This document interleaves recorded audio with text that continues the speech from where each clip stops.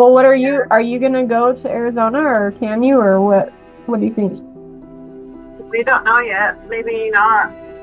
Yeah. I don't know if we should deal with the family at all. I don't know if the police are gonna let them know, or they're just gonna leave it to Zoe to let people know, or she shouldn't even let anybody know.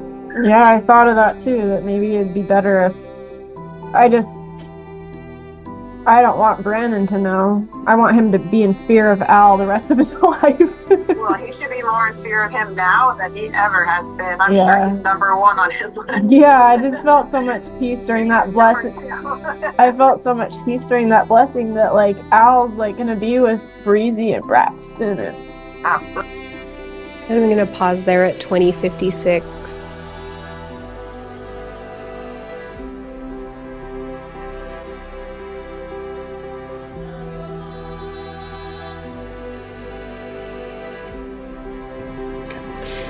Let's start with, could you read into the record slide 51?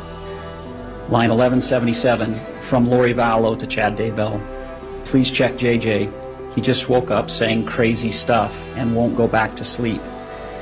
He is talking to Blake. It's weird.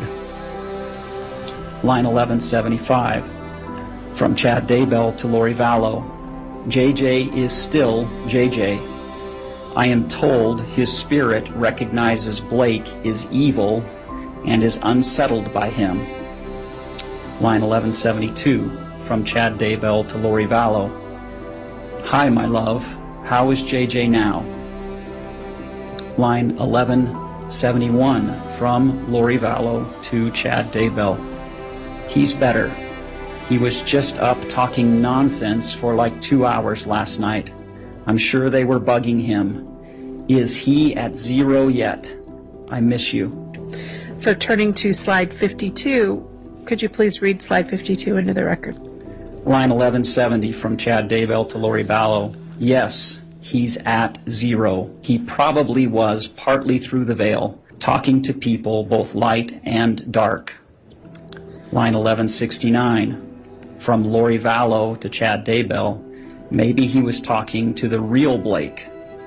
Line 1167, from Chad Daybell to Lori Vallow. Yes, that was the real Blake. And continuing on the conversation in line 53, at slide 53. Line 1165, from Lori Vallow to Chad Daybell. Do you think there is a perfectly orchestrated plan to take the children, and we just have to wait for it to be carried out? Line 1164, from Lori Vallow to Chad Daybell. I feel lost, like I should be doing something to help. Line 1161, from Chad Daybell to Lori Vallow. There is a plan being orchestrated for the children. I was shown last night how it fit together, but it has been taken from my mind, of course. Line 2101, text from Lori Vallow to Chad Daybell. Mel knew. She called me.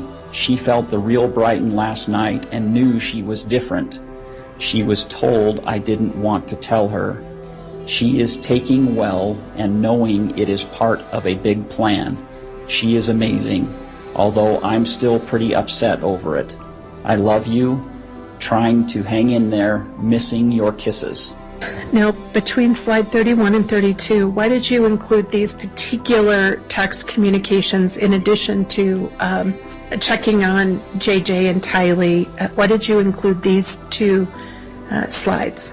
I included them because of the references to JJ and then the other reference to Brighton, who is another of Melani Boudreau's children.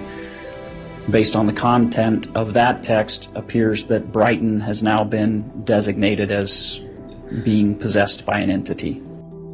In this case, they're talking about Melani Boudreau's children.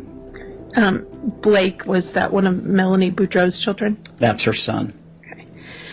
If you could please read those into the these text SMS messages from Lally Time into the record. Yes. Line 2487, from Lori Vallow to Chad Daybell. What's Blake's percentage? Line 2486 from Lori Vallow to Chad Daybell. He drew 3 crosses on the wall in his bedroom. We just finished painting over them. Line 2485 from Lori Vallow to Chad Daybell, like he was marking it for the dark side to find him. Line 2482 from Chad Daybell to Lori Vallow. Blake is at 7. S.I. I took my sword of light and sliced his aura vertically in several places. You should be able to now rip and burn it. Line 2481 from Chad Daybell to Lori Vallow. I also decreased his pain tolerance to 1% and greatly increased his pain. His desire to depart is at 80%. Now, turning to a text communication on July 29th, 2019, do you see that on slide 37? I do. Okay. Why did you include this text communication in your summary?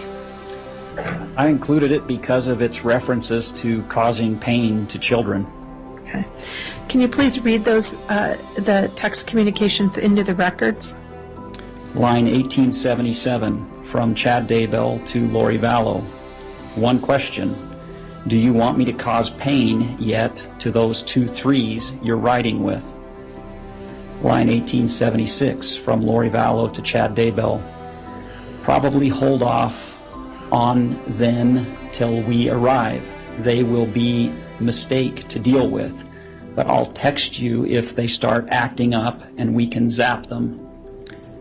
Line 1875 from Lori Vallow to Chad Daybell. Miserable, not mistake.